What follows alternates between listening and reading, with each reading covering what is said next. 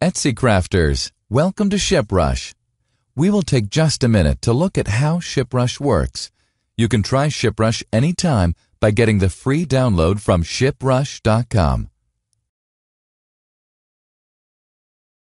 This is our Etsy account, and we can see the sold orders we need to ship. To get shipping, we open up ShipRush. Here in the ShipRush Order Manager, our sold Etsy items are listed. When we highlight an order, we can see the details on the right panel. To see more, we can open the order by clicking the button at the top. In the Notes tab, we can also see notes the buyer entered during checkout. To print the shipping label, we highlight the order and press the Ship button, or just double-click on the order. This is the shipping form. Notice the buyer's shipping information is here automatically. All we do is enter the weight. To check the shipping cost and see the available services, click the link at the bottom. To process the shipment, just click the Ship button and our label prints. ShipRush prints to laser, inkjet, and thermal printers.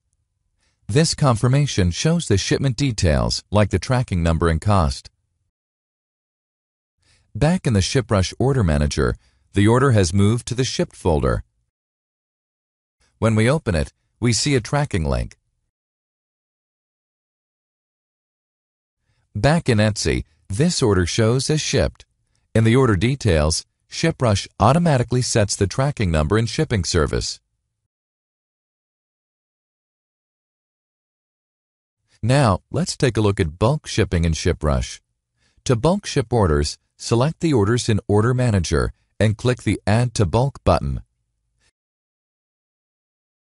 Now, select the service, weight, and size, and then click the Update button to apply those changes to all the orders in the bulk area. To see shipping cost before we ship, click the Estimate Cost button. We're ready to ship.